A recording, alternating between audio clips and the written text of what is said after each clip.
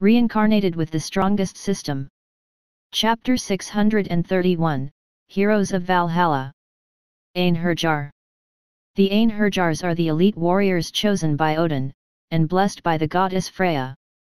They are handpicked among the brave warriors that the Valkyries have taken to Valhalla in order to protect the Nine Realms, and fight those who threaten its peace. They are the warriors who stood above others, and were the pinnacle of mankind. Once they received the blessing, their bodies were reformed and strengthened, until they could be born anew as Einherjars. They are the last line of defense against the prophecy of Ragnarok, where the fate of the Nine Realms will be decided. Prestige Class Unique Skill, Heroes of Valhalla.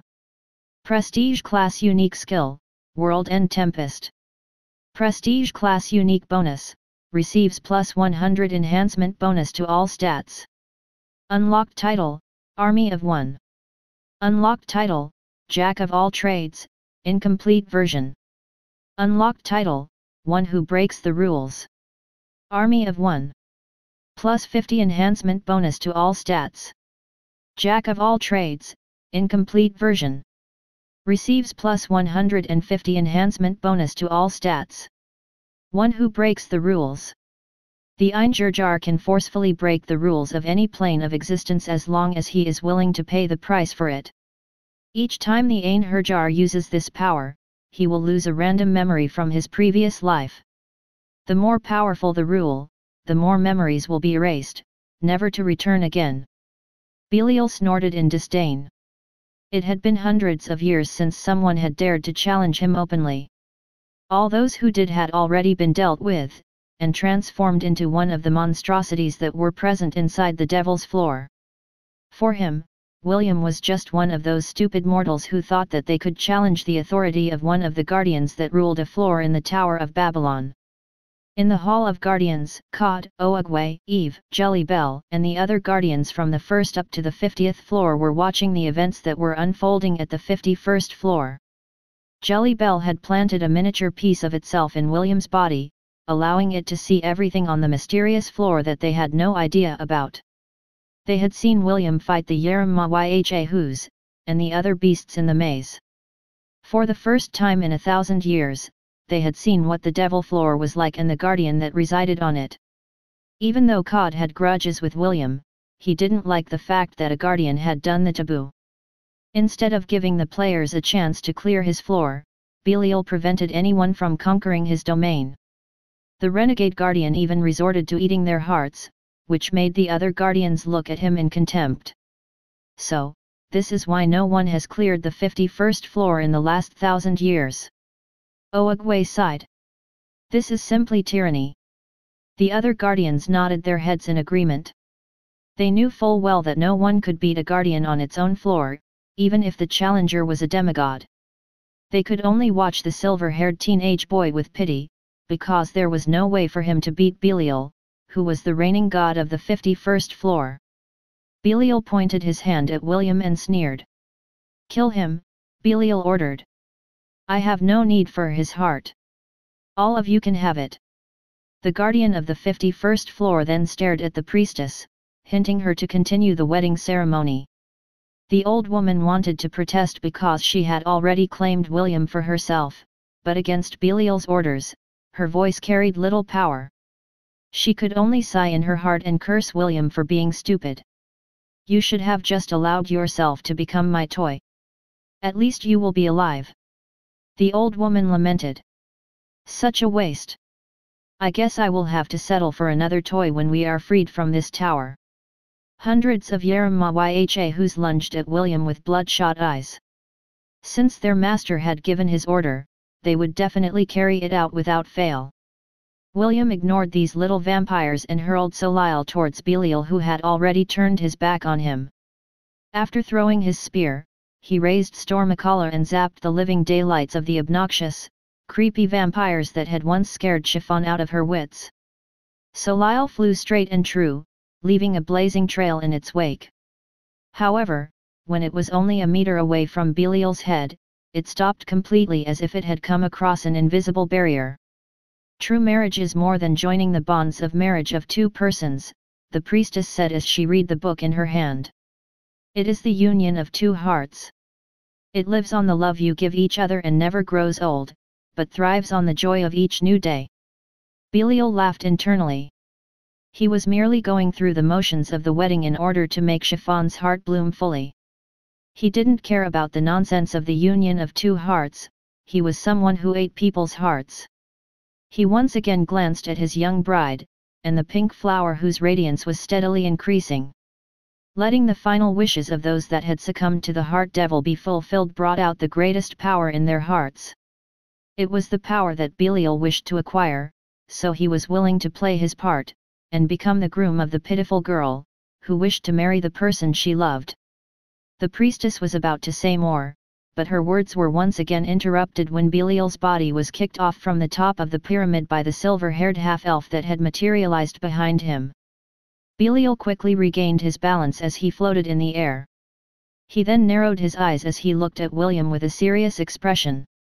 The guardian didn't know how the irritating teenager managed to break through the barrier he had erected. This barrier was made from the laws of his domain. No ordinary being would be able to simply ignore the rules that he had set beforehand. Only a demigod was able to do this, and clearly, the boy in front of him was not one.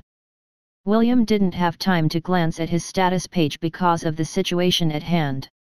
If he had time, he would be surprised to see his current stats were boosted by his shepherd skill, heroism. Einherjar.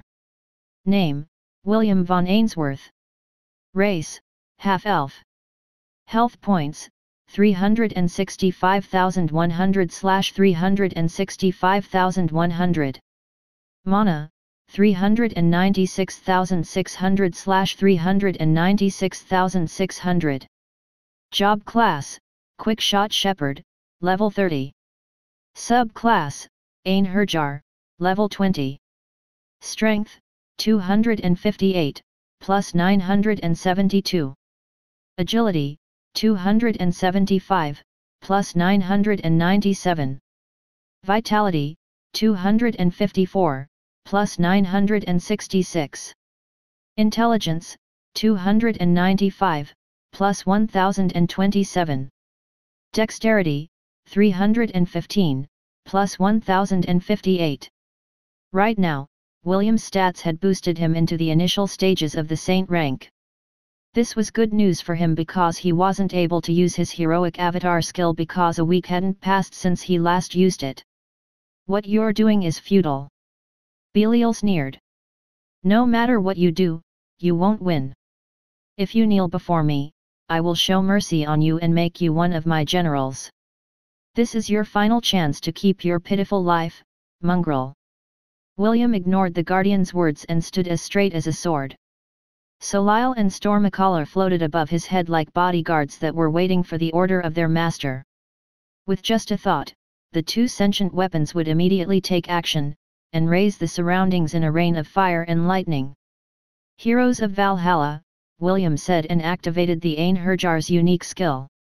Immediately 13 perfect clones of William appeared behind him.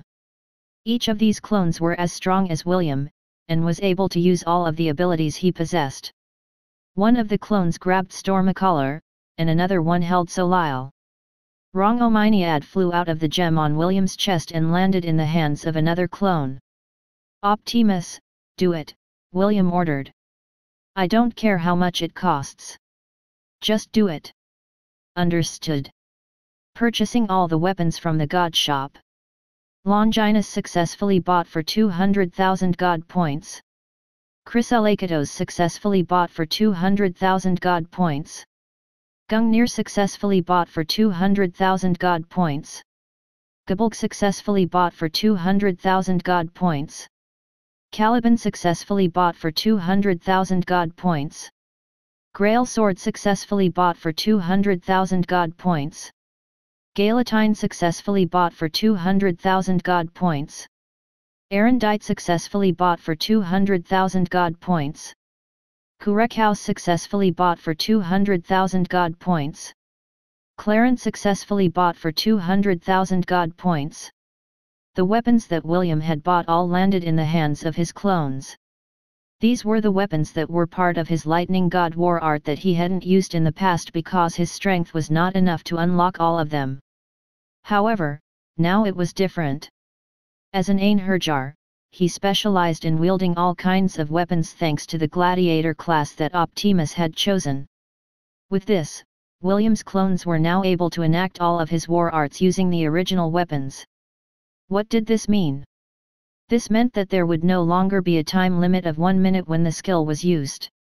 As long as his clones were active, they would be able to use their weapons' respective war art, infinitely.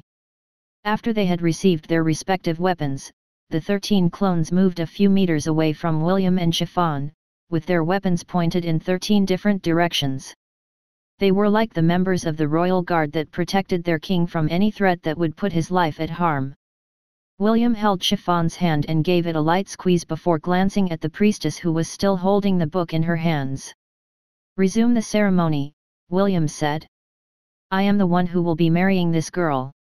William expected that the priestess would not cooperate, but to his surprise, the latter only nodded her head and continued where she had left off earlier. "May you always be able to talk things over, to confide in each other, to laugh with each other, to enjoy life together, and to share moments of quiet and peace, when the day is done. May you be blessed with a lifetime of happiness and a home of warmth and understanding." After saying these words, the corner of the lady's lips curled up into a smile. She had come to fulfill the promise that she had made thousands of years ago. However, she could only do so much. She hoped that the silver-haired warrior in front of her would be strong enough to protect his young bride. Because if not, then the price she had to pay to enter the Tower of Babylon would all be in vain.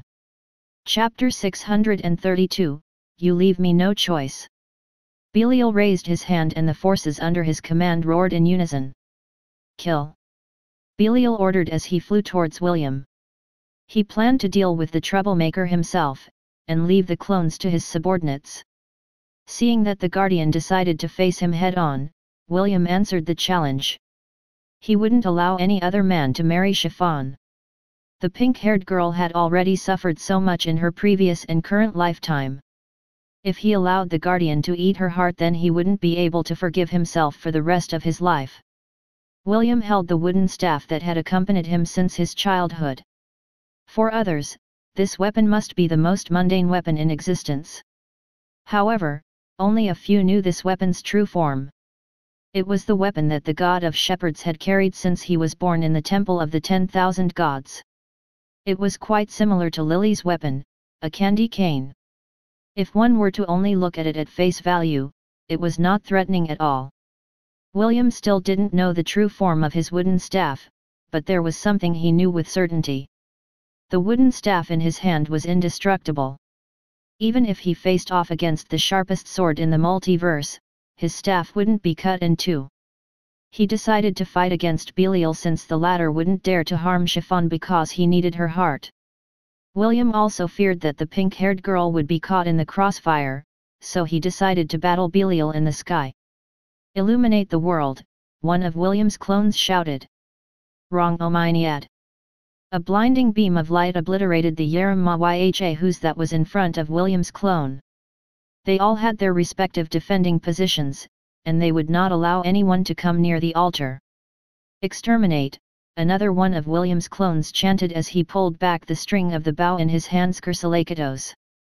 A green arrow shot forth from the bow and multiplied into the tens of thousands, hitting everything in a spray shot. The monsters that were hit by this attack shrieked in pain because the arrows shot by this bow carried a deadly poison. "Strike with unparalleled precision, Gungnir. Pierce through the void, Longinus. Go for the kill, Gabulg." Waves upon waves of monsters tried to climb up the pyramid in order to deal with William's clones. Their numbers were endless, but the clones stood their ground and attacked any monster that came within their weapons' respective range. William's clone, who was holding Erendite, held Chiffon's hand as the priestess continued the wedding in the midst of the chaotic battle. Meanwhile, above the pyramid, Belial and William clashed against each other. Their powerful collisions sent shockwaves in the air, and sounded like peals of thunder. Quick shot war art, first form. The tip of William's staff collided with Belial's sword, which the latter used to defend itself from William's frenzied attack. Railgun. The Guardian was blasted away by the power of William's war art. Not only that, Belial's chest had a gaping hole in it, which had surprised not only the Guardian of the 51st floor, but the other guardians of the tower as well. "It is still useless," Oogway said. "No matter how many times Belial is injured, as long as he is inside his domain, no one can kill him." Just like the small turtle said, Belial's injury regenerated at a rapid pace. "You won't win." Belial sneered. "Just surrender and accept your fate." "You're right, I may not win," William admitted as he took a fighting stance. "But, I will also not lose." As if to prove his point, William once again closed the distance and slammed his weapon full force on Belial's head. The Guardian activated the powers of the world to defend himself from William's attack. But, the barrier he had erected immediately shattered and the wooden staff smashed Belial's head like a watermelon. As soon as the attack connected, William felt that he had forgotten something. Something very important to him, but he knew that there was no other way to deal with the current situation. Memories of smiling children, the kind auntie at the orphanage who would always bake cookies for them during the weekends, and a few other memories slowly disappeared without a trace. "I told you it's useless." Belial roared and materialized behind William, giving him a strong kick that sent the silver-haired warrior towards the ground. William twisted his body and a powerful gust of wind erupted under his feet, breaking his fall and allowing him to soar towards the sky and fight the Guardian for another round. Belial clicked his tongue in irritation. Although he could materialize and interfere with the challengers in his floor, there were still many rules within the tower that prevented him from doing certain things. His inability to muster the full power of his divinity was one of them. Although he had broken the taboo, there were just some things that he couldn't do as long as he was in the Tower of Babylon. As long as the requirements weren't met, his hands and feet were tied and he could only fight William with his demonic legion with the current power he had in the physical body he was currently residing in. "You leave me no choice." Belial roared as he flew straight towards Chiffon. Although her heart still hadn't bloomed to its fullest, the power of the divinity inside it would be enough to allow him to break the shackles that bound him to the Tower of Babylon. Although it is regrettable, he wouldn't allow anyone to get in the way of his 1,000-year wait for freedom. William's clone, who was holding Chiffon's hand, narrowed his gaze as he aimed erudite at the approaching Guardian, who was determined to take the heart of their bride. Cut through the firmament, the clone shouted, "Raise the world, erudite!" A reddish-black beam of light erupted at the tip of the demonic sword that was said to equal the power of the sword Caliban. Caliban was a sword that was said to be more powerful than the holy sword, Excalibur. For erudite to be labeled as its equal, proved that this demonic sword, that was said to be capable of butchering dragons, was one of the strongest legendary weapons in existence. Belial gritted his teeth as he disappeared from the path of the beam of light that was meant to obliterate his body. He then reappeared in front of the clone and delivered a powerful palm strike that sent it flying. Belial didn't even bother to look at what happened to the annoying clone and hurriedly grabbed Chiffon in a princess carry. He then turned into a mist carrying the girl towards the sky. The Guardian planned to take Chiffon to the safest place in his domain, where he would ravage every part of her being. Belial even concocted a sinister plan to cast a projection into the skies of his domain, and show William how helpless he was to even attempt to prevent the Guardian from ravaging his young bride. The Guardian planned to do this out of spite, and show William that he couldn't stop the inevitable. As long as he was in his domain, the laws of the world would bend to his will. Chiffon didn't show any kind of resistance and merely stared blankly in space. However, a tear slid down at the corner of her eyes. Belial was in too much of a hurry to notice this change. All he wanted to do was to escape to a place where William couldn't reach him, and let his countless demonic legion to tear the silver-haired warrior, and his hateful clones, to shreds. Chapter 633, The Heart Moves Where the Heart Wills, Part 1. William sped upwards with all his might in order to catch up to the fleeing Guardian. Something was telling him that if he allowed Belial to leave his sights, he would never see Chiffon ever again. The mist that carried the pink-haired girl condensed together and Belial took on his demonic form. He was just a few hundred meters away from the anchor that bound him to the domain. As long as he would be able to pass that point, he would be able to get rid of the pursuer that was slowly closing the gap between them. As the Guardian made his final sprint, a portal appeared a few meters in front of him. Two colorful birds flew past him and glared hatefully at the person who tried to take their close friend against her will. F***CKU. B1 screeched as it unleashed a barrage of magic missiles from the two lollipops it was holding in its claws. The magic missiles' damage was dependent upon William's intelligence stat. Right now, the half-elf's intelligence stat was at 1322, which allowed the power of the indigo lollipop to reach a threatening level. B1 had properly aimed his attack in order to not hurt Chiffon. The magic bullets peppered Belial's body, making him lose his hold on the young lady in his arms. The Guardian was about to retrieve the girl, but a second wave of magic bullets once again slammed into his body without any shred of mercy. F***CKU2. B2 cursed out of anger. The attack had pushed Belial away, preventing him from chasing the falling girl, and bringing her to his private domain. Unbeknownst to William, Chiffon had secretly made B1 and B2 her beast companions. The two dumb birds had been the pink-haired girl's close friends ever since William had brought her to the Thousand Beast domain. They had long wanted to appear on the Devil's Floor because they had sensed that something had happened to Chiffon. However, the laws of the world had prevented them from doing so. When William's clone, who was wielding Erendite, unleashed a powerful attack, the two birds' connection to Chiffon strengthened, allowing them to come to her rescue. Belial roared in anger as he reformed his body and regenerated his wounds. He was about to try again to reclaim the young bride, when two powerful screeches rang in his ear. Brave and grutty bird! The two dumb birds' bodies grew until their wingspan was 3 meters long. B1 transformed into a red phoenix, while B2 transformed into a blue phoenix. The two phoenixes shrouded themselves in flame as they rammed Belial with their body. F***ing cunt, how dare you hurt our Chiffon! B1 cursed angrily and clawed Belial's face until its blazing claws drew blood. B2 wasn't being idle either, as it used its burning wings to slap Belial's back, making him cough a mouthful of green blood. B***tch, this sir is going to tear you apart. Effing motherfucker. B2 cursed as it clawed, pecked, and slapped Belial with its wings, causing the Guardian to scream in pain.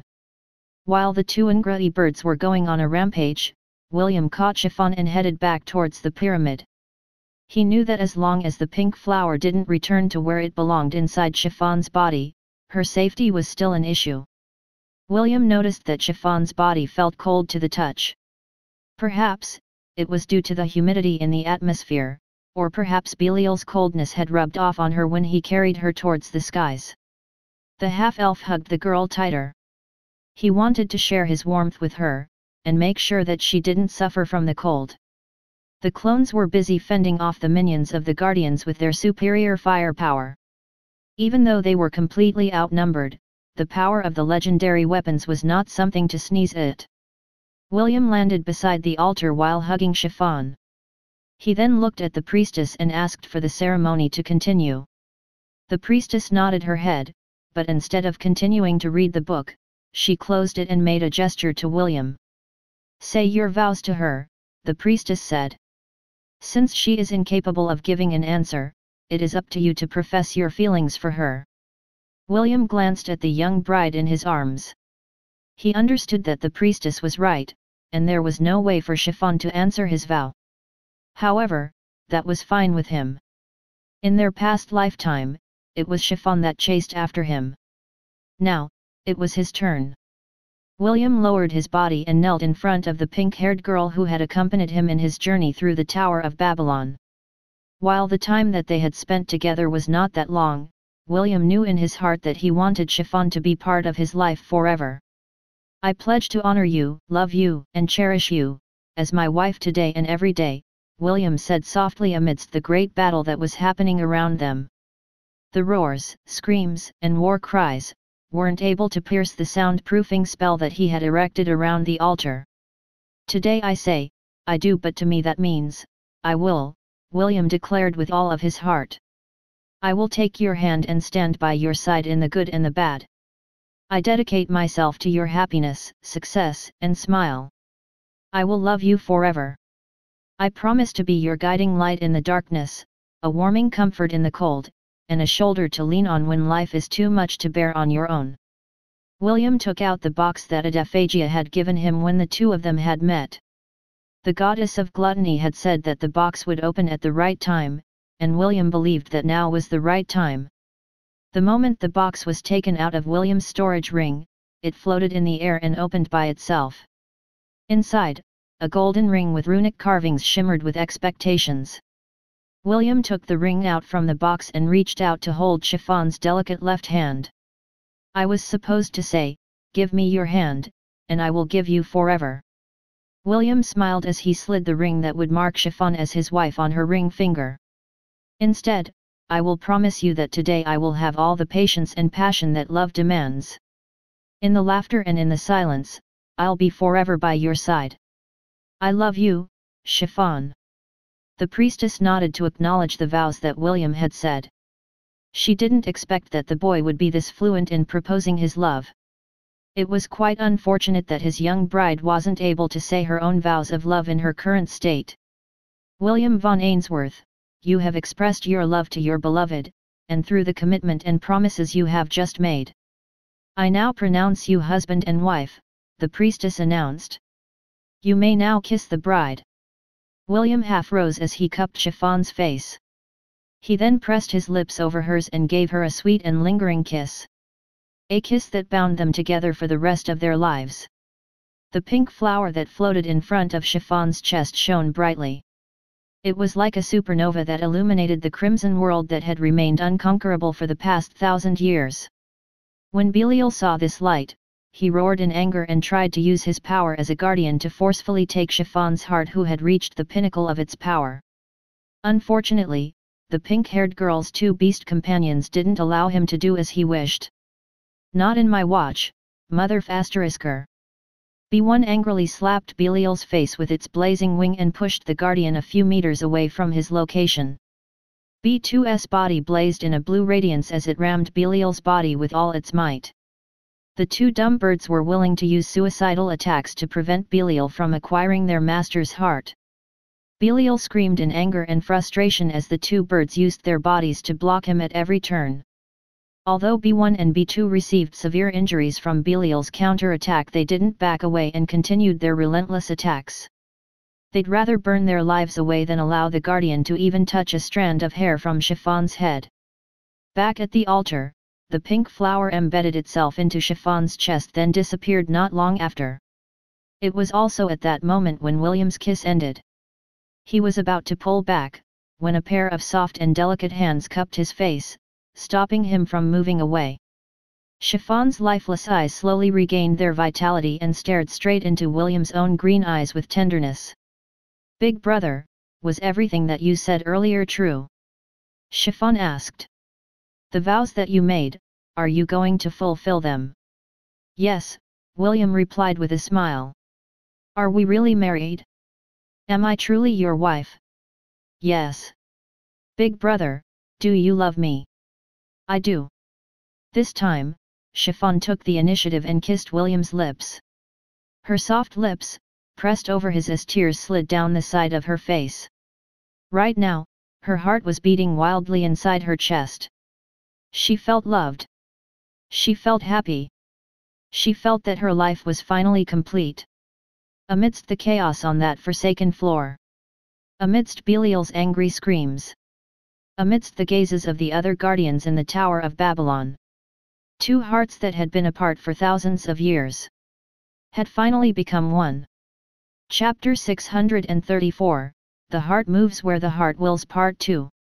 Within the Temple of the 10,000 Gods, a squeal of happiness broke the peace. The lowly goddess, Lily, touched her cheeks as she looked at the projection in front of her.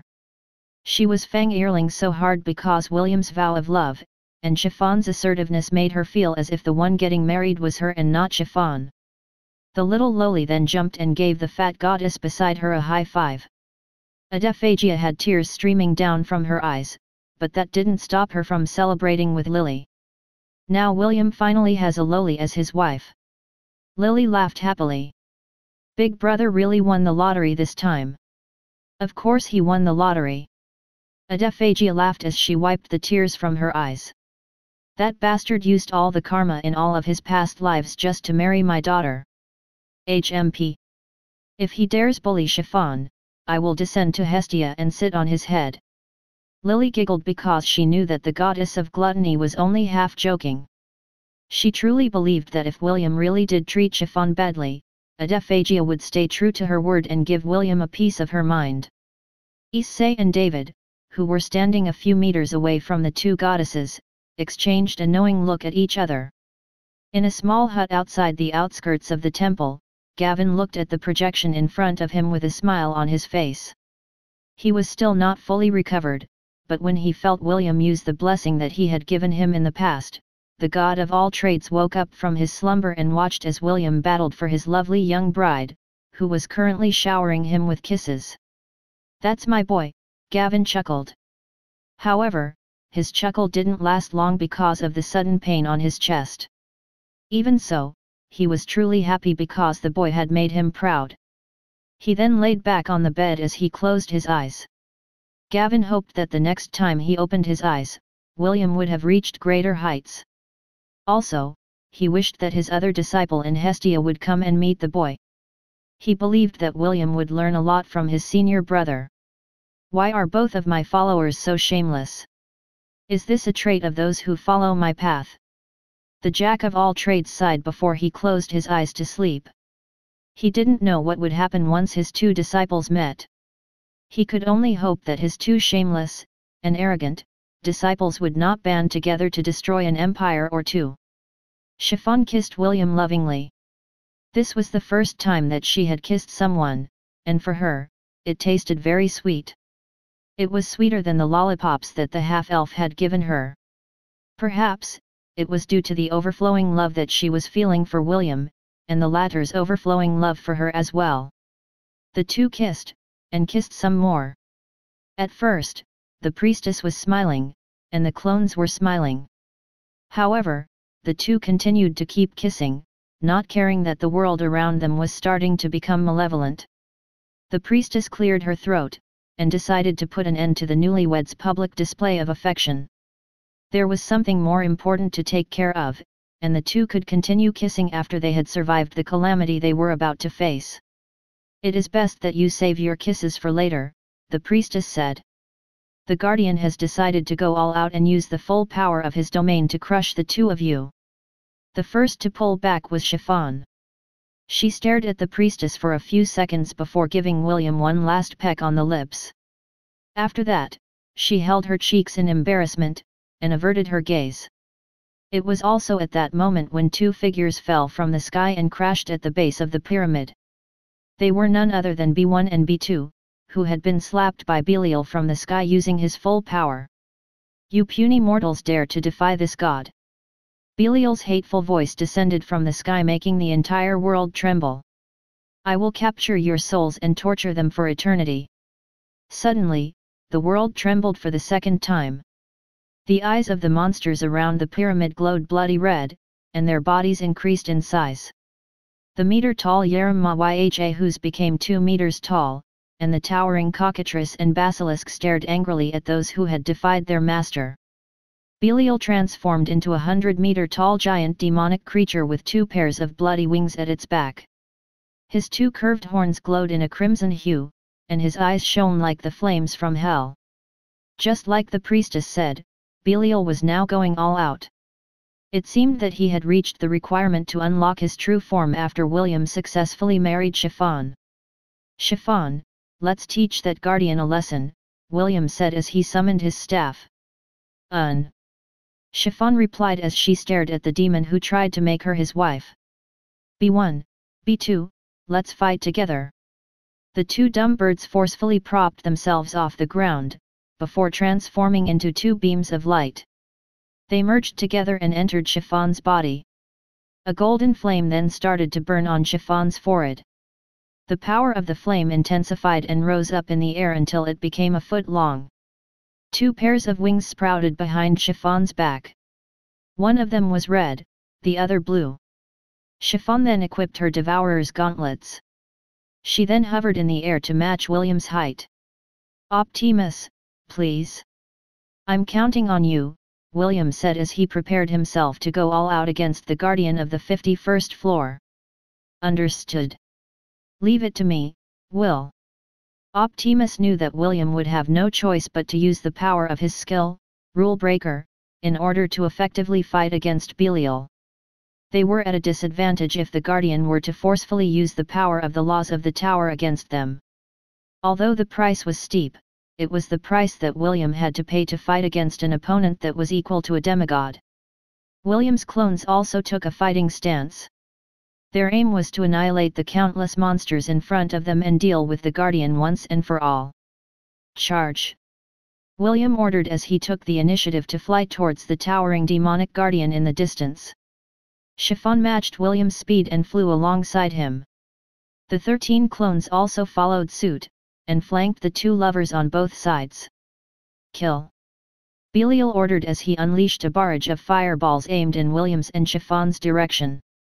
His plan, to extract the girl's heart, was already in tatters. Even if he could capture Chiffon once again, he would no longer have the chance to absorb her power and divinity. If he wanted to use the Heart Devil to corrupt Chiffon once again, he would have to wait a year to do so. That was time he no longer had because he decided to go all out and use the power of the divinities that he had absorbed in the past. The clone that held Solile sneered as he advanced to face the barrage of fireballs that Belial had unleashed. "Absorb them all, Solile," the clone ordered. Solile answered his call and the fireballs were sucked into the spear's blade, further empowering its capabilities. "Bloom in the battlefield!" the clone roared. "Fleur du Solile!" Solile was a weapon of mass destruction. William had seen its full capabilities when Lug, the god of the sun, had used it during their battle in the heavenly domain. The flaming spear had long gained sentience and trailed across the sky like a falling meteor, that would burn and destroy everything around it. The clone didn't aim Solile at Belial because he knew that it would be of no use. Belial could use the laws of the world to protect itself from most attacks, and William had to pay with his memories in order to break through them. William had already communicated with them that it would be Chiffon and him who would fight against Belial. The clones, on the other hand, would ensure that none of the Guardian's minions would get in the way of their battle. A world-shaking explosion took place as Solile descended on the horde of monsters. It instantly annihilated everything that was several hundred meters away from its landing site, and raised the surroundings in a hellish flames. "Fools, you forget that I am the god of this world." Belial raised his hand and the flames that were spreading like wildfire rose into the sky and transformed into flaming wyverns that flew towards William's group. William's clone sneered as he summoned Solile back to his hands. "Fool, no matter what form it takes, flames will always be flames." The clone raised Solile once again and all the fire wyverns were sucked into it like moths to a flame. Although Belial held the divinity of flames, Solile was a weapon of the god of the Sunday. Clearly, between his feeble flames and the might of the sun, Belial's divinity fell far too short. The thousands of basilisks that had grown up to 20 meters long, raised their hands and unleashed a poison spray that was strong enough to kill a centennial beast in minutes. William was about to use a spell to deflect their attacks, but he stopped after Chiffon took the initiative to fly ahead of their formation. The pink-haired girl then opened her mouth and a black rotating sphere appeared in front of it.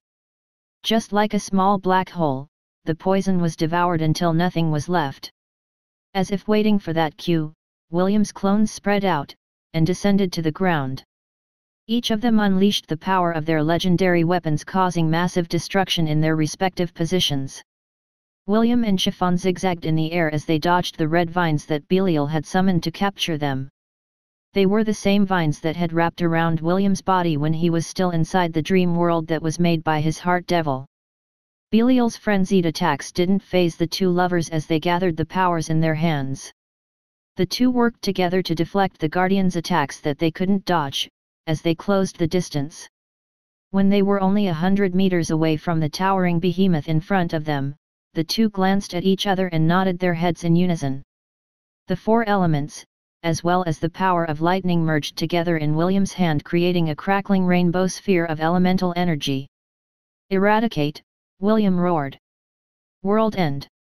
Countless red butterflies materialized around Chiffon as she, too, prepared her strongest attack. "Shatter the void!" Chiffon shouted. "Blood wing!" "Tempest!" The two delivered their combined attacks at Belial's chest.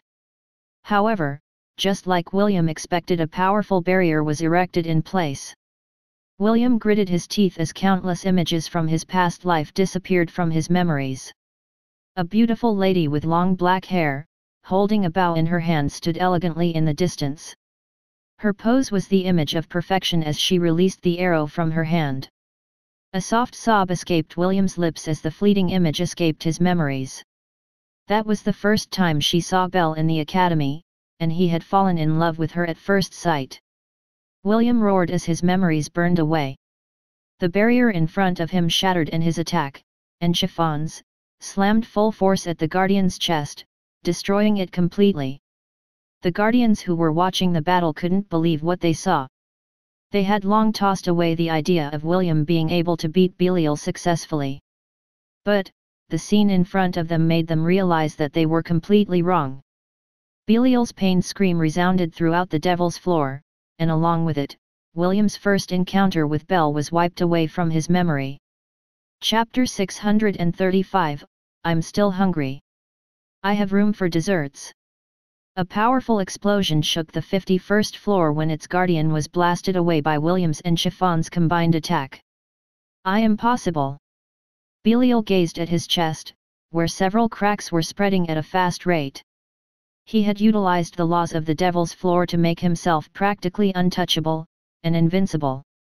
However, for some reason, William had been constantly breaking the rules that he had set to prevent anyone from clearing the 51st floor.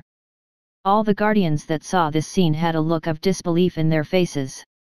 They were not aware of the price that William had to pay, each time he broke the rules of the Tower of Babylon. Belial slowly rose from the ground as the cracks continued to spread across his body. William's clones were decimating everything that surrounded them, so no monsters were able to come near their master, who was on the verge of a complete breakdown. "Who are you?" Belial roared in anger. "Just who are you?" William sneered at the Guardian who dared to touch one of the most important people in his life. "Just a shepherd," William replied. "And the lover of the girl you tried to marry against her will." Belial laughed. But, he didn't laugh out of happiness. He laughed out of anger and frustration at his current circumstances. The Guardian who ruled a floor of the Tower of Babylon was reduced to a sorry state, after eating the hearts of those who challenged his floor for the past 1,000 years. In truth, Belial had long lost the protection of the Tower of Babylon. If he were to return to his home world, or try to leave the tower, he would immediately disintegrate into nothingness. This was why he had resolved himself to devour as many hearts as he could, until he was able to break free from his self-imposed prison, which was the 51st floor. "This is not over," Belial stated as his body crumbled little by little. "This is my domain.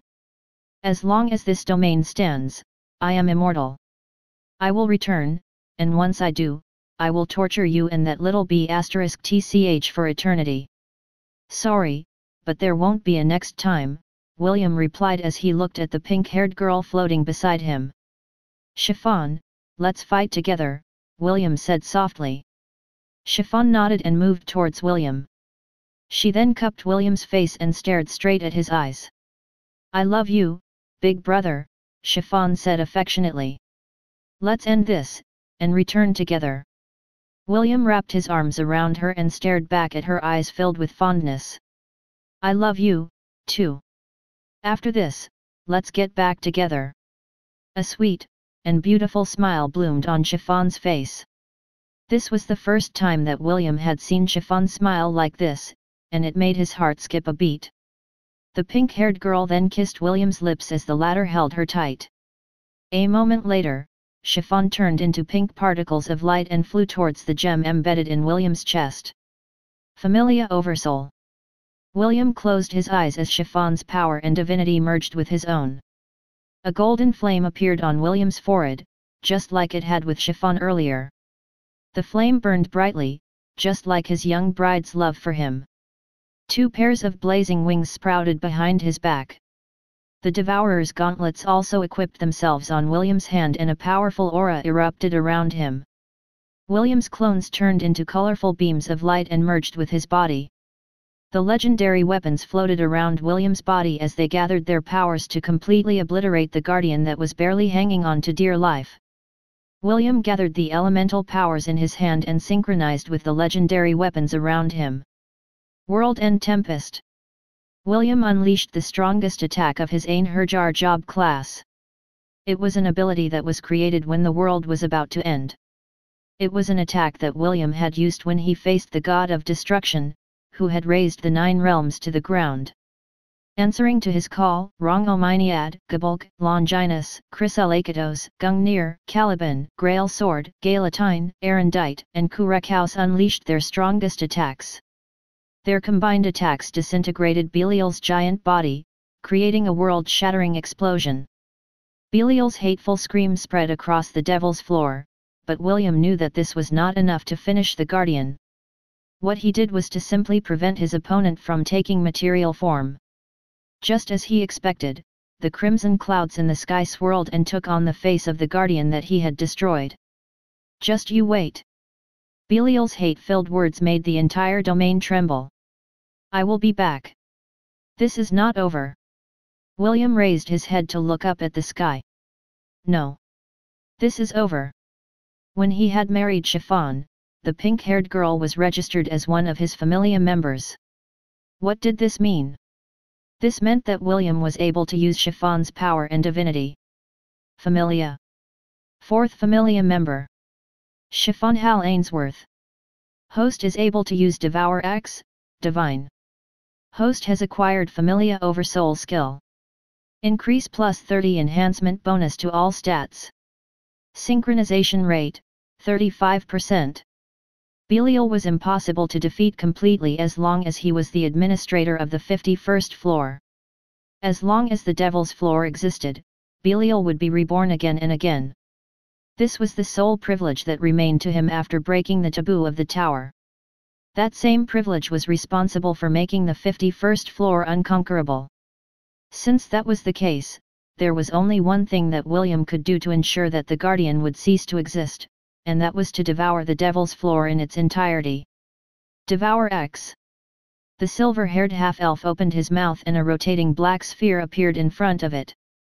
At first, this sphere was only the size of a golf ball, but it didn't take long before it grew bigger, until it became as big as a basketball. Belial sneered at William.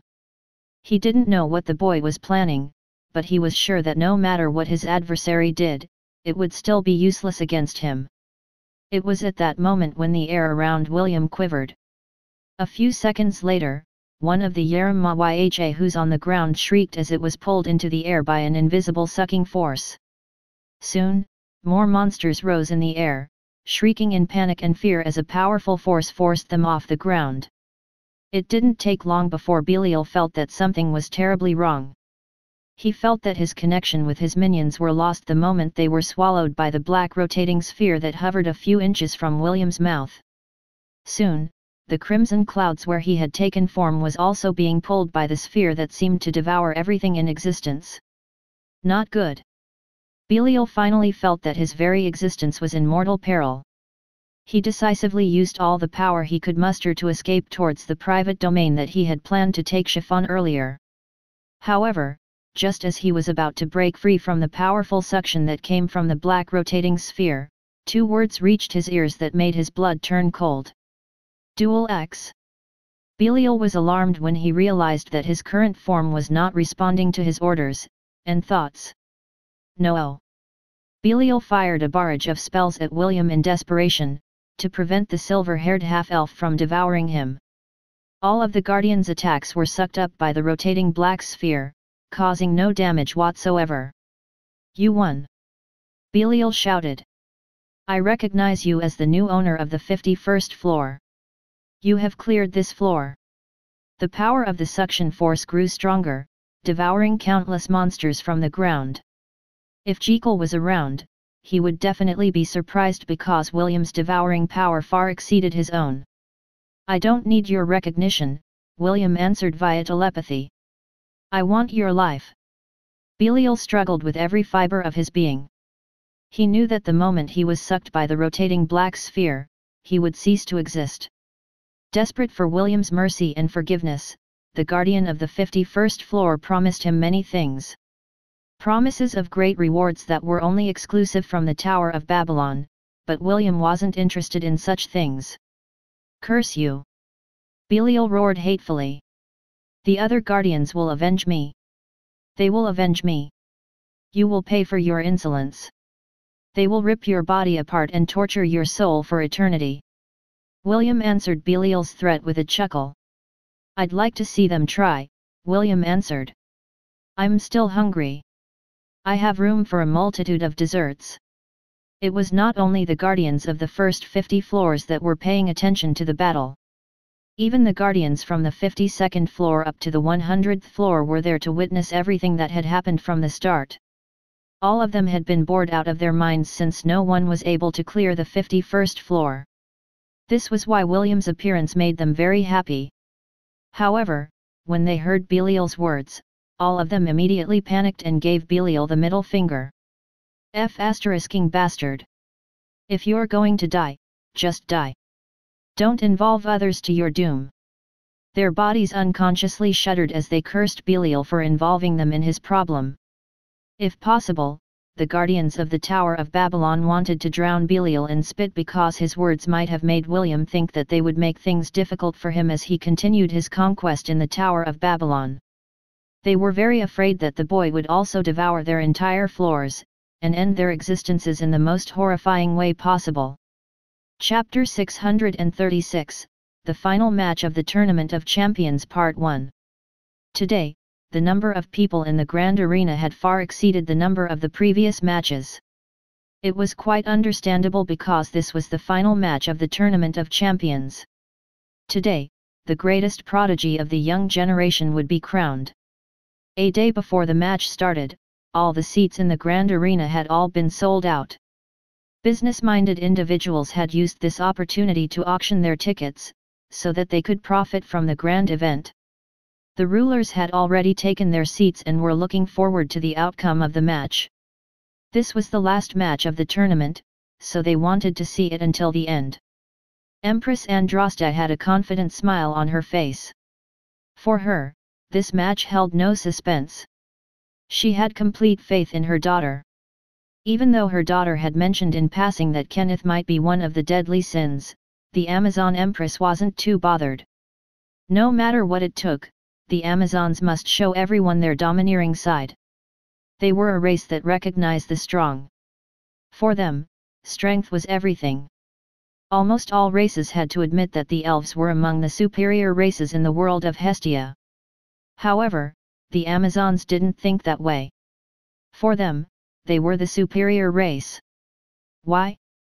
Because they would only allow strong men to become their partners, and give birth to their children. For the Amazons, the genes of an individual was of the utmost priority. The stronger that person was, the more attractive he was to the Amazonian race. This was also the reason why they joined this tournament.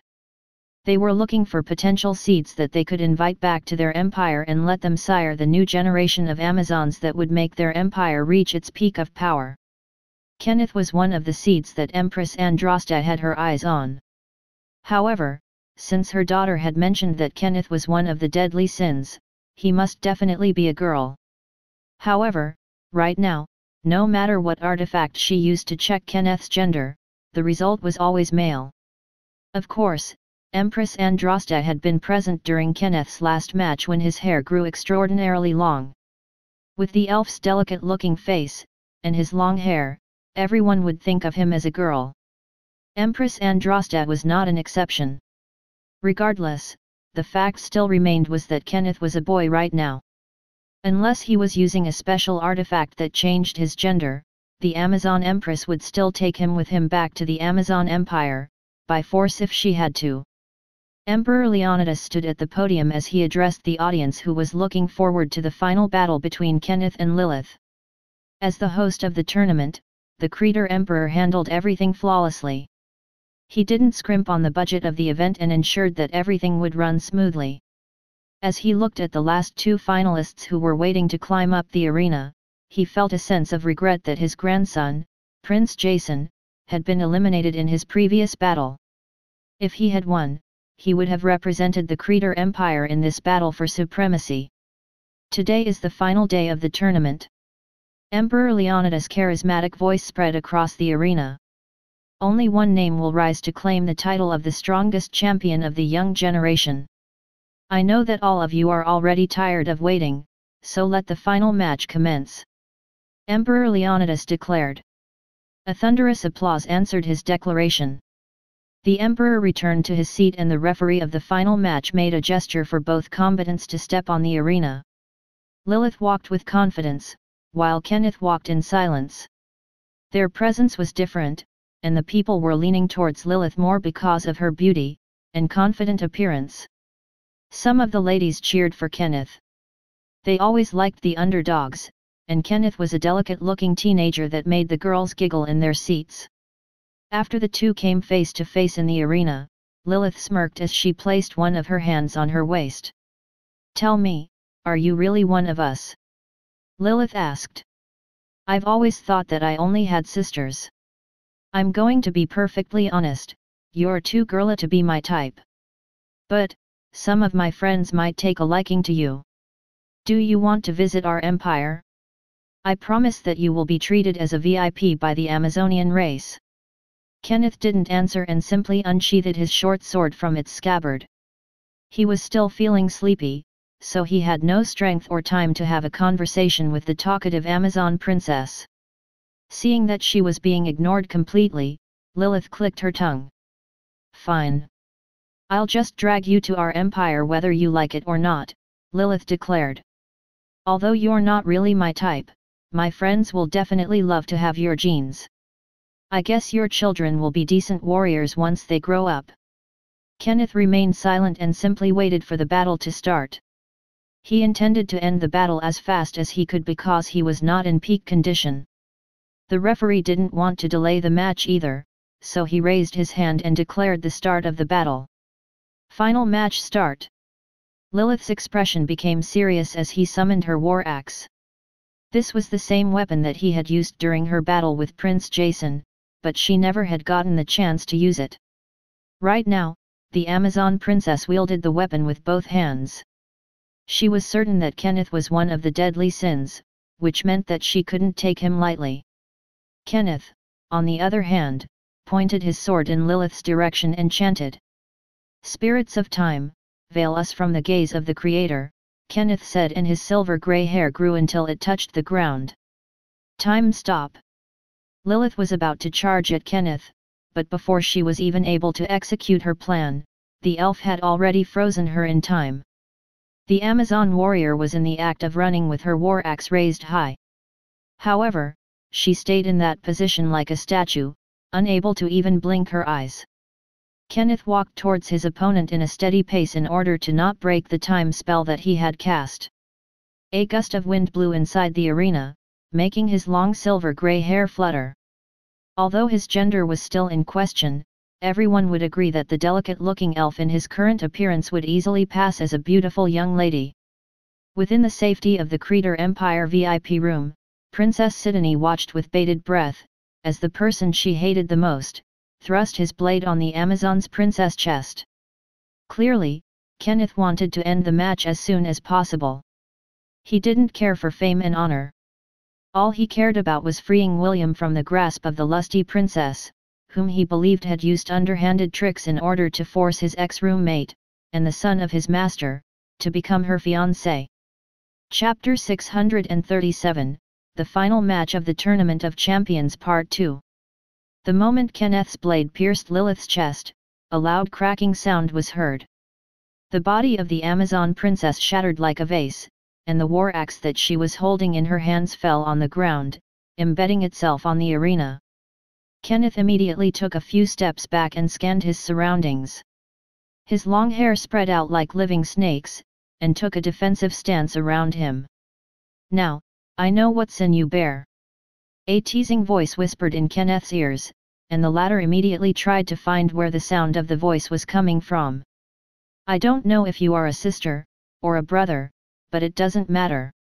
I will find out soon enough." The only one that could hear the voice was Kenneth, and he was finding it hard to pinpoint the location of the voice because Lilith was using telepathy to talk to him. "Now that I know your sin, I now know how to beat you." Lilith chuckled. Kenneth narrowed his eyes as he extended his senses to encompass his surroundings. Right now, he was tapping on the power of his divinity. He couldn't keep this state for a long time, so he needed to finish Lilith as soon as possible. "You know, I can just wait for the power of your divinity to disappear before I attack you," Lilith commented. "However, that will leave a bad aftertaste. I came here to fight, not to hide." "Then fight!"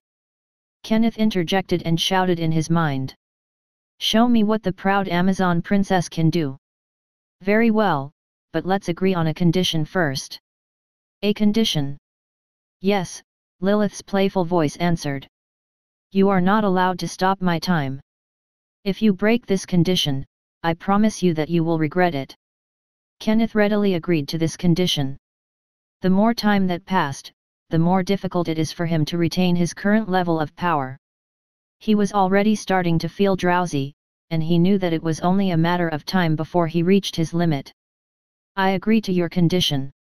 "Good. Now, let's have a good battle."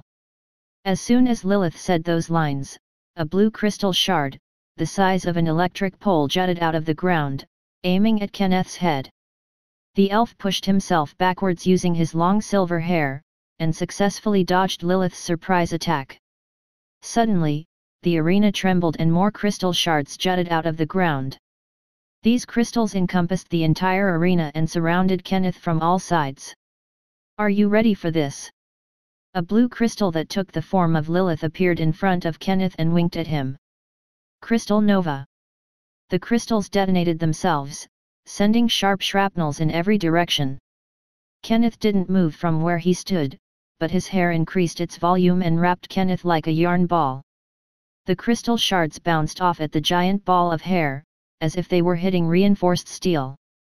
These shattered crystals turned into glittering crystal dusts that fell on the ground, coating it with a bluish tint. "Now I know your sin as well," Kenneth said after unwrapping himself from his protective stance. "Your greed." "Yes, but you don't know me well enough." Lilith giggled. "You should be feeling pain, right about now."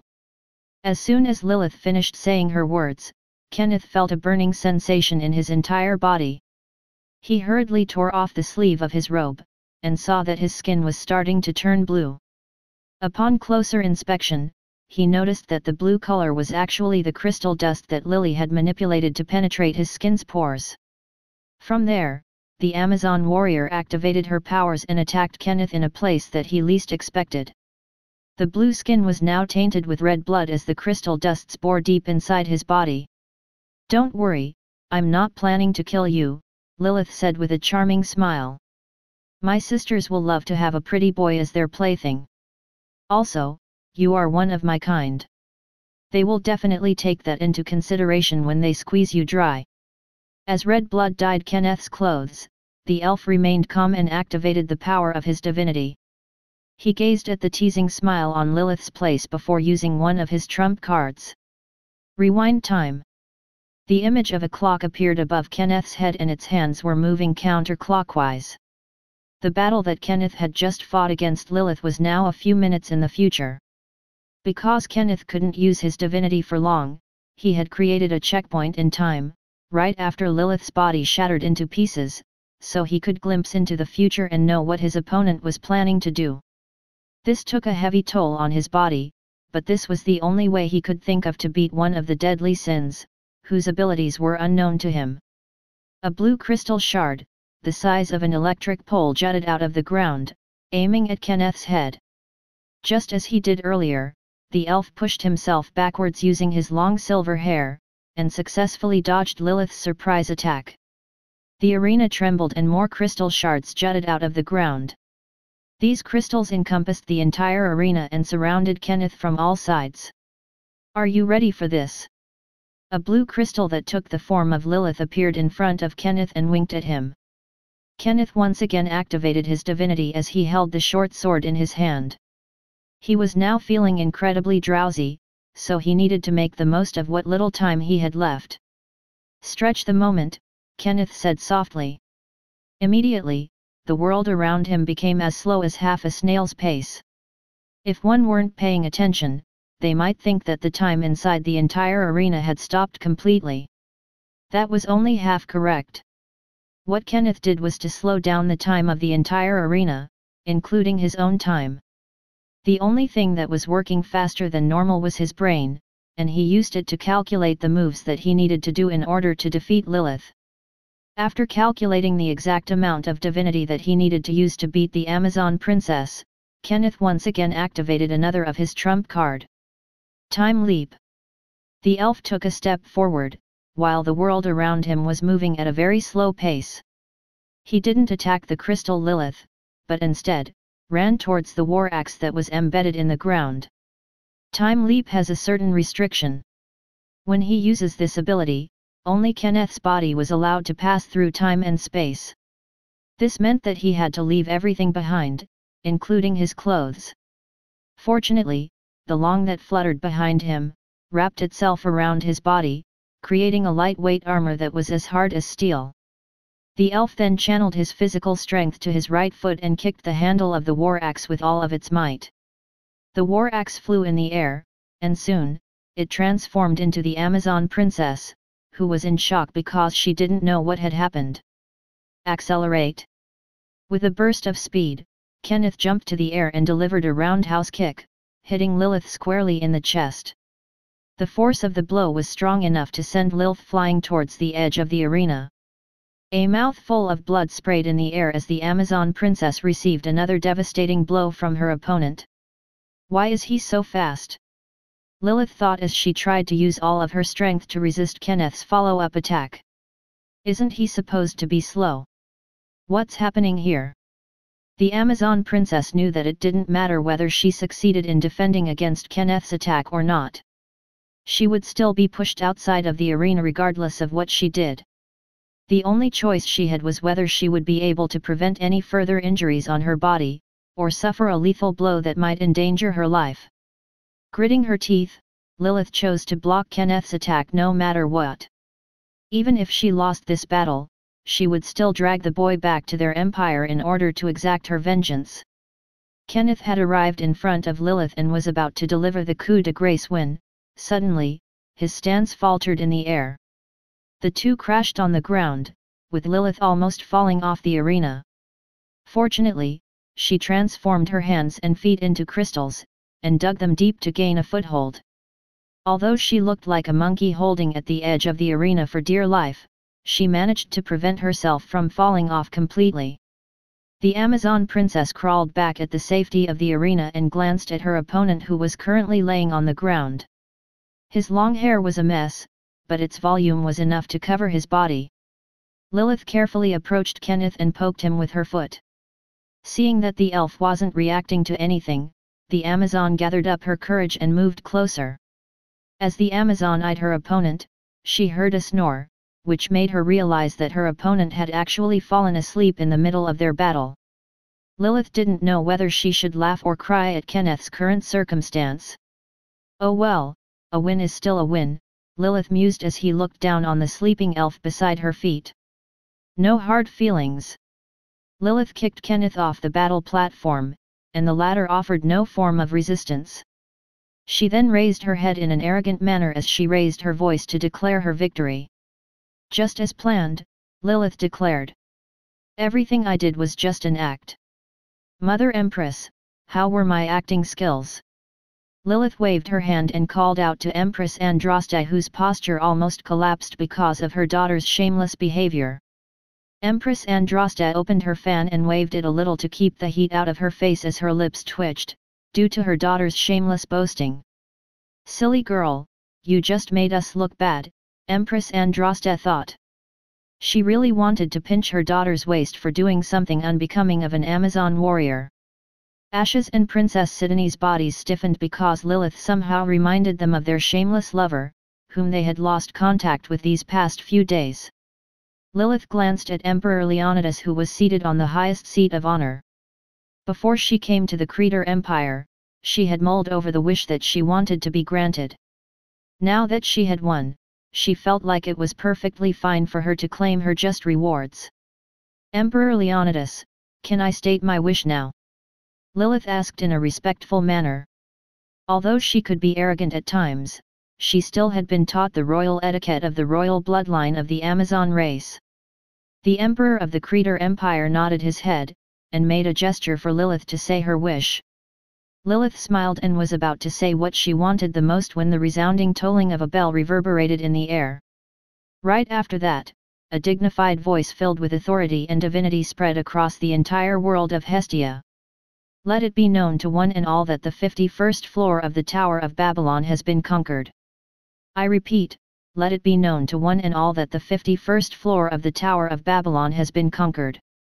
Emperor Leonidas, Empress Andraste, and the other sovereigns of the major powers in the world of Hestia immediately rose to their feet. They couldn't believe what they heard. Someone had been able to conquer the Devil's Floor that had been deemed unconquerable, not only by the people of the world of Hestia, but the very guardians that resided within the tower itself. The dignified voice from the heavens didn't know, nor cared, about the thoughts of the mortals that lived in the world of Hestia. Its only role was to deliver the message it had been assigned to give, and it had done this ever since the Tower of Babylon had appeared in the central continent. Let it be known to one and all that the one who conquered the 51st floor of the Tower of Babylon is none other than William von Ainsworth. Chapter 638, His Legend is about to begin. Part 1. Let it be known to one and all that the one who conquered the 51st floor of the Tower of Babylon is none other than William von Ainsworth. Ash and Princess Sidonie's eyes widened in shock as they glanced at each other. Both of them hadn't heard from William for the past few days, and they were very worried about him and Chiffon's current circumstances. They didn't expect that this was how they would know his current situation, and they were caught completely unprepared by the incredible news. Gilbert, the headmaster of the Silverwind Academy, and the one that gave William all the information he knew about the Tower of Babylon, almost choked on his saliva when he heard the worldwide announcement. It had only been a short time since William had left the academy, and Gilbert was sure that the half-elf would give up before he could even reach the 51st floor. He didn't expect that the boy, who had caused trouble in his academy, would really be able to clear the floor that no one had cleared for the past 1,000 years. That brat really did it. Gilbert pressed his hands over his chest. He actually did it. Emperor Leonidas and the rest of the rulers exchanged glances because this was something totally unexpected. With this development, the era of climbing the Tower of Babylon would once again commence, and the empires would immediately start to send their elite subordinates to fight for riches for their respective empires. Lilith, who had won the tournament, had been completely forgotten. She had been basking in the limelight, but after the announcement, her earlier fame felt like a big joke. William had completely stolen the spotlight, and it made Empress Andraste feel sorry for her daughter. However, the Amazon princess wasn't feeling depressed or affronted. Instead, her eyes lit up because an idea came to her mind. She had long wanted the half-elf who was the son of the Saintess of the World Tree, Lady Arwen, and Dungeon Conqueror, Maxwell. A devilish smile appeared on her face, which was similar to James when he was about to scam people.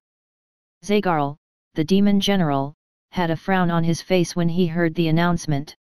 As a demon, there was one surname that they hated the most, and it was none other than the surname Ainsworth. For them, if Maxwell hadn't interfered with their invasion of the Silver Moon continent, they would have already enslaved the elves. Such a hateful family, Zagarl clenched his fist in anger. I better nip him in the bud before he can awaken his full potential. While Lilith, Zagarl, and the sovereigns of the various factions in the continent were making plans in their heads, they once again heard the familiar tolling of a bell. Not long afterwards, the divine voice spoke once again and announced a world-shaking declaration. If earlier, the first announcement surprised them, the next one alarmed them. Let it be known to one and all that the ruling family of the 49th floor, the Moro family, is now stripped off their rights as the ruling family of the 49th floor, and hereby exiled from the Tower of Babylon. I repeat, let it be known to one and all that the ruling family of the 49th floor, the Moro family, is now stripped off their rights as the ruling family of the 49th floor, and hereby exiled from the Tower of Babylon. As the mandate of the Tower of Babylon, I hereby announce the name of the new owner of the 49th floor. The new ruler of the 49th floor is none other than William von Ainsworth. I repeat. As the mandate of the Tower of Babylon, I hereby announce the name of the new owner of the 49th floor. The new ruler of the 49th floor is none other than William von Ainsworth. A grin appeared on Emperor Leonidas' face after hearing the announcement. To be perfectly honest, the moment that William conquered the 51st floor, the Emperor had finally made up his mind to write a decree that would officially recognize William as his granddaughter's fiancé. He also planned to hold a grand wedding as soon as possible to prevent other forces from nabbing the red-headed teenager, and make him the groom of their own princesses. The other sovereigns also had the same line of thought. If they could bring William under their wing, then they would be able to have a share of the pie that the half-elf had nabbed for himself. What they didn't know was that it was only the beginning of a series of announcements that would make everyone in the world of Hestia know William's name. In the town of Lant, James was roaring with laughter as he held his granddaughter, Eve, in his hands. He then decided to start calling his friends by using the communication crystals, so that he could boast about his grandson's achievements. He passed Eve to her mother, Anna, and took out the communication crystals in his storage ring. James called Lawrence, and his plan was to make his old friend feel sorry for his daughter's and granddaughter's arrogant behavior. Since this was a worldwide announcement, everyone in the world of Hestia heard it. The Griffith family, who had antagonized William in the past, would definitely not feel good about the half-elf's amazing accomplishments. Ha ha ha. Lawrence, my good friend, how are you? James greeted with a big smile on his face. Lawrence snorted at James' smug expression and knew the reason why the old bastard called him. He had already expected the old coot to settle old grievances and chose this opportunity to rub salt on their faces. However, before Lawrence could even nag James for being petty, another announcement spread across the heavens.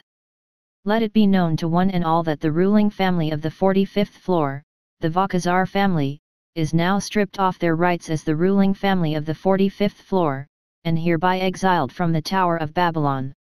I repeat, let it be known to one and all that the ruling family of the 45th floor, the Vakazar family, is now stripped off their rights as the ruling family of the 45th floor, and hereby exiled from the Tower of Babylon. As the mandate of the Tower of Babylon, I hereby announce the name of the new owner of the 45th floor. The new ruler of the 45th floor is none other than William von Ainsworth. James, who had been roaring with laughter earlier, choked on his own saliva and coughed out loud. After regaining his composure, James looked at his old friend Lawrence with a smirk. "Sorry, old friend," James said. "I will talk to you later. I still have important matters to attend to."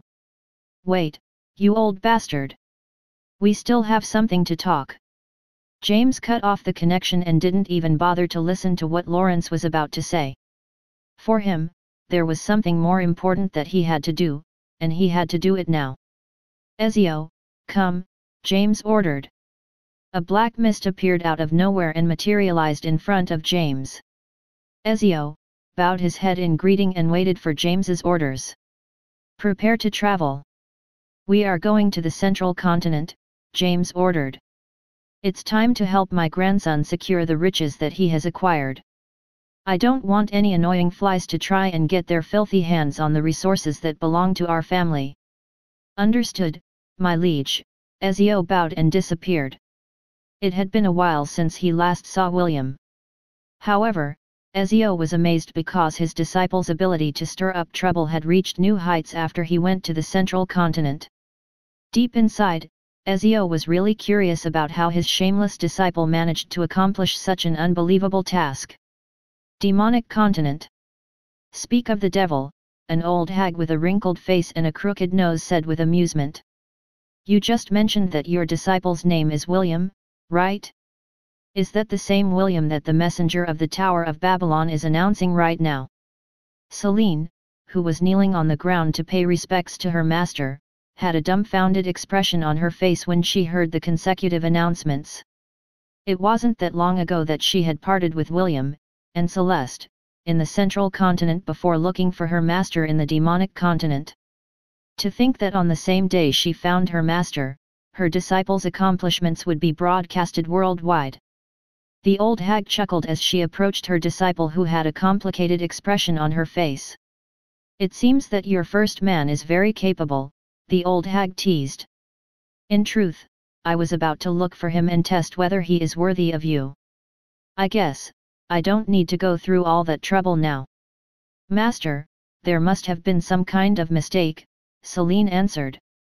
The old hag chuckled for the second time as she patted Selene's soft and silky hair. Silly girl, how could there be a mistake? The old hag commented. This is a divine message that is passed whenever someone clears a floor in the tower. I have heard it several times in my lifetime, so I can guarantee its credibility. However, what I didn't expect was that your chosen man was capable to this degree.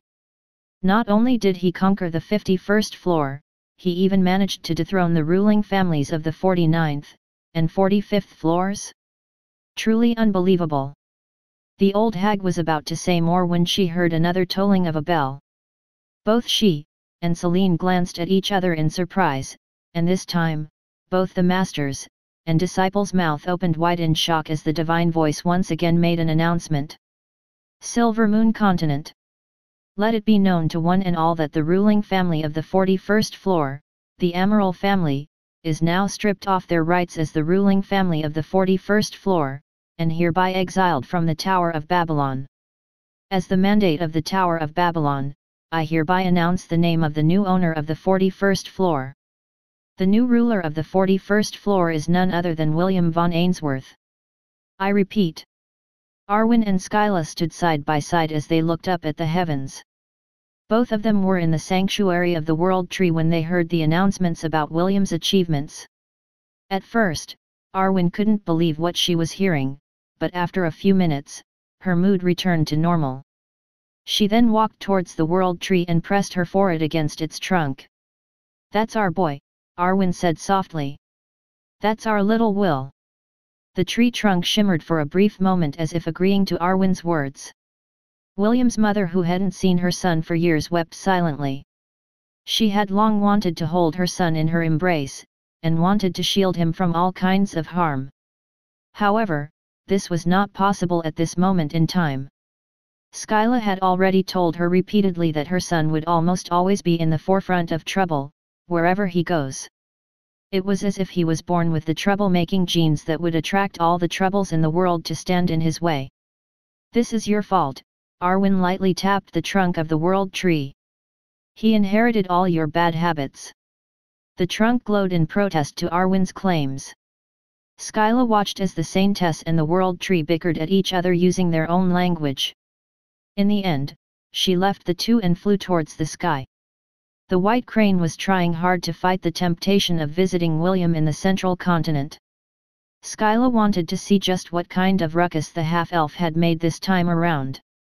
The series of announcements didn't stop, and kept on coming. With each new announcement, those who heard it became baffled, until their bafflement turned into numbness. The announcements were quite ridiculous, and if not for the power of divinity contained within the voice, they would think that someone was merely pranking them. The 49th floor. The 45th floor. The 41st floor. The 37th floor. The 23rd floor. The 16th floor. And finally, the second floor, which belonged to the Ugni's family, fell in William's hands.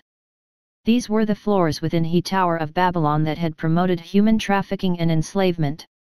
After dealing with the 51st floor, William descended to the lower floors and blackmailed the Guardians into tearing up the contracts that the ruling families had signed with them. For the Guardians that had seen how he devoured Belial, and the entirety of the 51st floor, the choice was an easy one to make. Instead of becoming William's enemies, they decided to cooperate and broke ties with the families that had conquered their respective floors. Not only did they break the contracts, they even exiled the said families, forbidding them to set foot in the tower again. Only after finishing this endeavor did William return to the 51st floor. He still had things that he had to settle on the devil's floor, and he was almost like a spent candle after merging with Chiffon, and using the power of her divinity. The half-elf was completely oblivious that the things he did in the tower had already been announced to every corner of the world of Hestia. This information was like a tidal wave that forced everyone to stop whatever they were doing. After 1,000 years of waiting, William finally paved the way for the new generation to once again challenge the Tower of Babylon, and climb to new heights that no one had reached before. Chapter 639, His Legend is about to begin Part 2. Armstrong Duchy. Wendy, EST, and Isaac were currently having an afternoon tea at the balcony of the Armstrong residence when William's exploits in the Tower of Babylon rang far and wide. William's two lovers glanced at each other in disbelief. They never expected that they would hear news of their beloved half-elf in this manner, and both of them were surprised and confused about what was happening. It was at this moment, when Wendy's grandfather, Jevon Cy Armstrong, her father, Joaquin, and twin brother, Spencer, arrived at the balcony. After hearing the news, Jevon and Joaquin immediately went to look for Wendy. Spencer noticed them and decided to accompany his father and grandfather in looking for his sister, and see the reaction on her face after hearing the unbelievable news that they had just received. Wendy, EST, and Isaac were about to rise from their seats to pay their respect to the former Duke of the Armstrong Duchy, when Jevon made a gesture for them to remain seated. Right now, he was not in the mood for any formalities. At ease. We are all family here, there's no need to show excessive etiquette, Jevon said with a big grin on his face. The doting grandfather looked at her granddaughter and sighed internally. Originally, he was against Wendy's and William's relationship because he never got along well with James. But, since his son, Joaquin, had said that her granddaughter was really in love with William, and the half-elf also loved Wendy, the former Duke reluctantly gave the two teenagers his blessing. That grandson of James is really lucky to be able to marry my granddaughter, Jevon thought. Joaquin had ordered the maids to bring additional snacks, in order to accommodate all of them. When everyone was finally seated, Jevon finally spoke his reason for finding Wendy. Wendy, I'm sure that you heard the divine announcement a moment ago, but do you really understand what your lover has accomplished? Jevon asked. Wendy shook her head, no. Grandfather, can you please tell me more about the Tower of Babylon? Jevon nodded his head. The southern continent was quite a distance away from the central continent, so it is very normal for the younger generation to not know anything about the Tower of Babylon. EST was also very curious about what her lover had accomplished in the central continent. She waited with bated breath for Jevon to tell them the significance of William's accomplishments.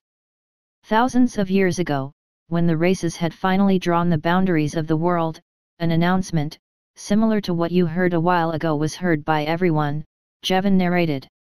It said that riches, fame, honor, and glory await those who would be able to conquer the floors of the tower and reach its peak. Many years have passed since then, and humanity has faithfully climbed the tower and conquered every floor that they had set foot on, with the exception of the 51st floor. Jevon's tone became serious as he continued his tale. The Devil's Floor, as many called it, had become the graveyard of countless heroes and renowned warriors that hailed from all parts of the world. It has remained unconquered for 1,000 years, but today, someone has managed to clear it. Jevon paused before looking at his granddaughter with a complicated gaze. Although he had heard of William's exploits during the war, he still had doubts about his abilities. However, after hearing the divine announcement, all of those misgivings disappeared completely. And that someone is your lover, William von Ainsworth.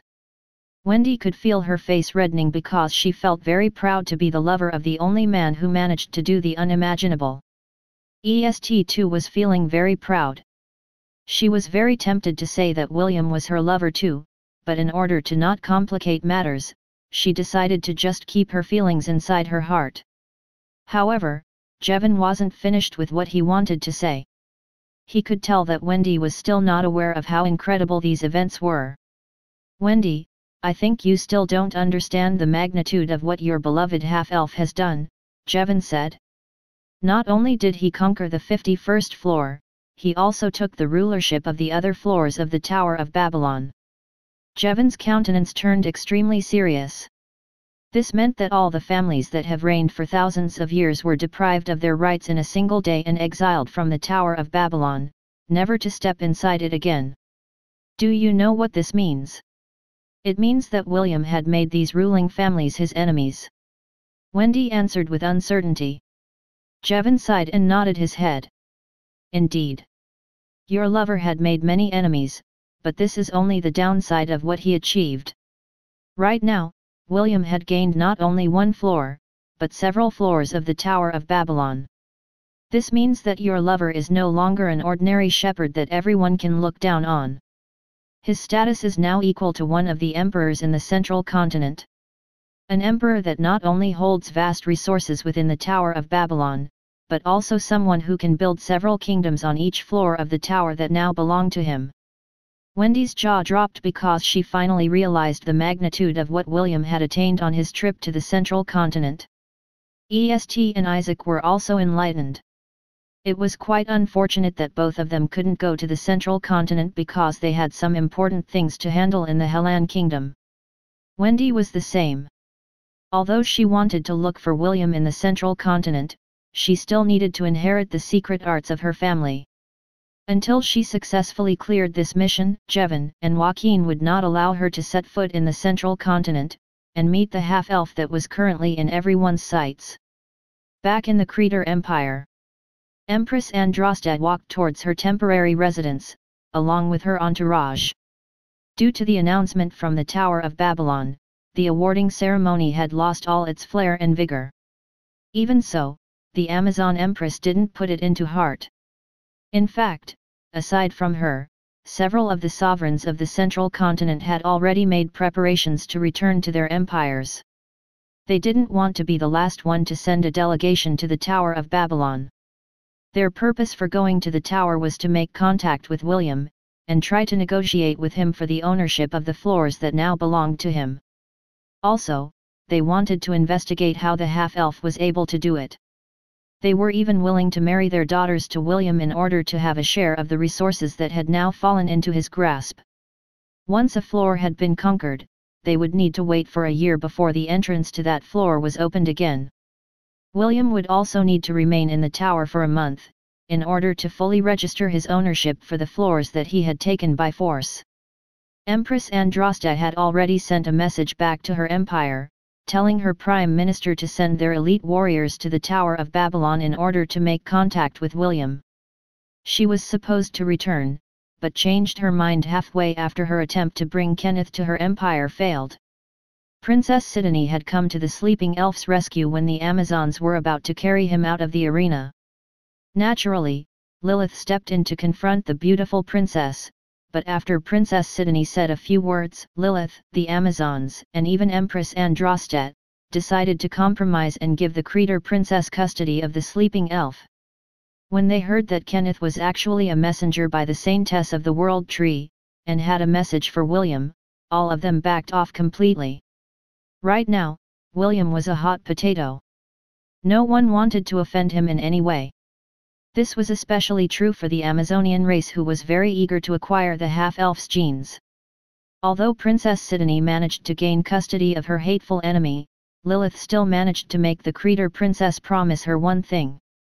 And that promise was for William to have a private meeting with her and Empress Andraste. Naturally, Princess Sidonie already had an idea about what Lilith and the Amazon Empress were planning, but she was not afraid. If they only knew how shameless her lover was, they would not dare to bring a wolf in sheep's clothing inside their chicken coop. As the Amazon Empress walked the path that led to her residence, she wasn't able to stop the chuckle that escaped her lips. Right now, the entire world was in chaos, and it was all due to a half-elf that had done the impossible. She had long wanted to meet the fabled teenager who had accomplished great things in the southern continent. "I hope you're ready, little half-elf." The Amazon Empress glanced at the clear blue sky with great expectations as the smile on her face widened. Meanwhile, high above the Kirinter Mountains, an otherworldly beauty sat on the highest place of Takam's castle. There was a very pleased smile on her face, and her cheeks were slightly red due to the feelings that were welling inside her heart. "Seriously, you're such a troublemaker," Ella thought with a smile. It had been a while since she had seen the boy she had raised since he was a baby, and her heart missed him terribly. After a few minutes she gazed at the sky and narrowed her eyes. "It won't be the same as last time," Ella said.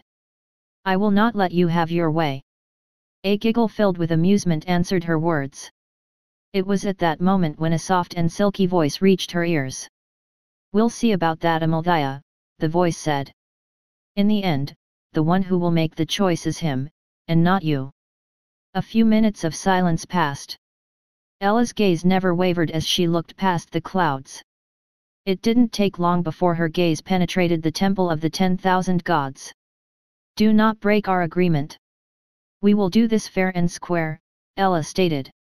"You're not allowed to use your dirty tricks and other underhanded methods to try and sway him." "You already know that I can't promise you that," the owner of the voice replied in a teasing manner. "The only thing that I can promise is that whatever decision he makes, you have my word that I will respect it." Amalthea sighed and closed her eyes. She knew that this was the only compromise that her acquaintance would accept. That person doesn't negotiate or bargain. Only on very rare instances would her acquaintance allow exceptions, and William was one of those exceptions.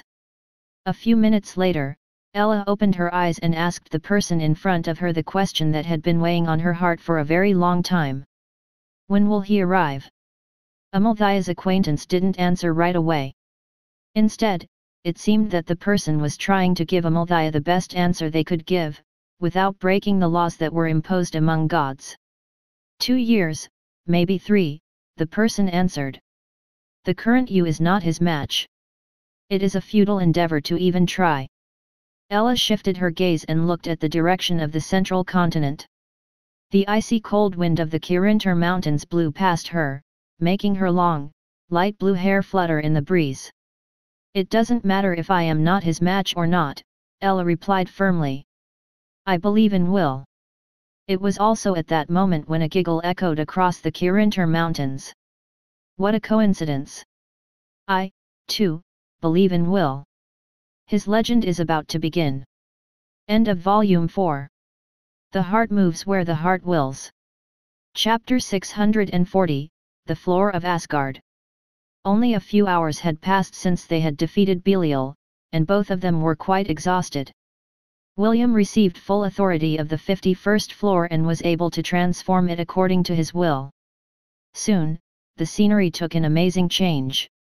Belial's crimson world, which was filled with despair and corruption, was erased completely. It was replaced by the beautiful world that William had seen so many times in his dreams. A world where he stayed after the Valkyrie, Wendy, took him from that bloody battlefield of Midgard. Yes. William had transformed the 51st floor to match his memory of Asgard. After this exhausting task was done, he decided to take Chiffon to the tallest mountain on the floor of Asgard, where he once bathed with his wife, Wendy, on their first meeting in a dream. "Big brother, I love you." "I love you too, Chiffon." William and Chiffon were soaking in a spring, overlooking the beautiful views around them. However, the half-elf's young bride didn't have much interest in the scenery, and busied herself with kissing William's lips. Chiffon was still inexperienced in the art of kissing, but for William, her kisses were very sweet. Her soft pecks, and clumsy attempts to stick her tongue inside his mouth made the half-elf's love for her burn intensely in his chest. William allowed her to do what she wanted, while keeping the flames of passion under his control. He wanted to do this properly, and give Chiffon some time to get used to their new relationship. Although their bodies were pressed against each other, William's hands were firmly planted on Chiffon's waist, and not wandering around her body. After a good amount of time had passed, Chiffon finally pulled back as she panted for breath. Her flushed cheeks, adorable face, and teary eyes, that were filled with love for him, made William's heart melt. "Big brother, this is not a dream, right?" Chiffon asked with a hint of anxiety. "We really got married, right?" William nodded his head before planting a kiss on the pink-haired girl's forehead. "This is not a dream," William replied as she held Chiffon's right hand and placed it over the gem on his chest. "We are officially husband and wife." Perhaps waiting for that moment, the other box that Adephagia had given William, flew out of his storage ring and floated in front of Chiffon. A few seconds later, the box opened, revealing a golden ring with runic carvings. This was the matching pair to the ring that William had placed on Chiffon's finger during their wedding. Chiffon took the ring and reached out for William's left hand. The half-elf had a troubled look on his face, as he allowed Chiffon to place the ring on his finger. When the pink-haired girl was about to place the ring on William's ring finger, she noticed that there was already a ring on it. After looking at the ring for a brief moment, Chiffon confidently placed the ring on William's thumb. The customs of the dwarves were very different from humans. Instead of placing the ring on their partner's ring finger, they placed it on their thumbs. In the dwarven culture, a thumb ring symbolized freedom, love, and loyalty. Chiffon's mother, April, had no rings on any of her fingers, but her father, Lucille, had a thumb ring. The demon race was against marriage to other races, especially the dwarves. This was also why April and Lucille didn't marry. Instead, Chiffon's mother placed a ring on Lucille's thumb, to express her undying love and loyalty to him. Chiffon had wanted to do the same, so she wasn't too bothered by the ring on William's ring finger. After the ring fixed its size to fit William's thumb, a sweet smile appeared on Chiffon's face. She had been feeling anxious because she thought that she was still inside the dreamscape of the heart devil, which had reminded her of things that she had long buried in her heart. Chiffon's smile was like a drug to William. For some stupid reason, he wanted his young bride to only show this smile to him.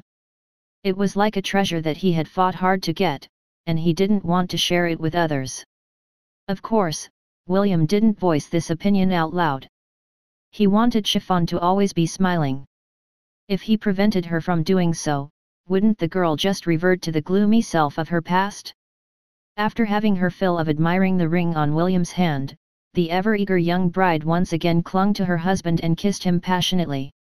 Chiffon was addicted to kisses, and William was more than happy to volunteer himself to be kissed by the pink-haired girl, who loved him with all of her heart. Deep inside, his heart was at peace. He vowed that no matter what happened in the future, he would cherish Chiffon, as well as his other lovers, until he drew his last breath. An hour later, the two finally left the spring and entered the castle of Asgard. It was currently empty, since they were the only two existences on the 51st floor. William didn't regain all of the memories of William Pendragon during his stay in Valhalla. The only thing he remembered were his memories with Wendy, and Chiffon, and the War of Ragnarok, where everything precious to him was razed by the burning flames of destruction. After walking around the castle for a few minutes, William took Chiffon to the halls of Valhalla, a place where his brother-in-arms had stayed, and feasted whenever they finished a mission. William paused to look at the great seat of honor where Odin, Thor, and the other gods of Asgard dined. They would usually dine with the warriors from time to time and make toasts to them for the great accomplishments that they had done for the safety of the 9 realms. "Big brother?" Chiffon asked. "What's wrong? Why are you crying?" William touched the side of his face and realized that he was crying. He had many memories of this place, and for some reason, he felt that he had finally come home after a 10,000-year journey. "Don't worry," William closed his eyes as he lightly squeezed Chiffon's hand. "I'm fine. Just pretend that you didn't see anything just now." Chiffon replied as she squeezed back William's hand.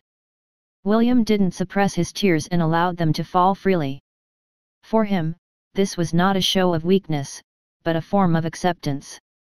Acceptance for the things that had happened in the past, where he, along with his lovers, comrades, and the Aesir, fought with everything they had. And yet, they still failed to prevent the destruction of the world. Chiffon wasn't able to continue watching and hugged William. She wrapped her arms around him and rested her head on his chest. The pink-haired girl wanted to share her love, warmth, and companionship with the person she loved. William, in turn, hugged her back and held her until he no longer had tears to shed. There, in the center of the Hall of Valhalla, where the greatest warriors of the world gathered, alone Einherjar had finally found his way back home.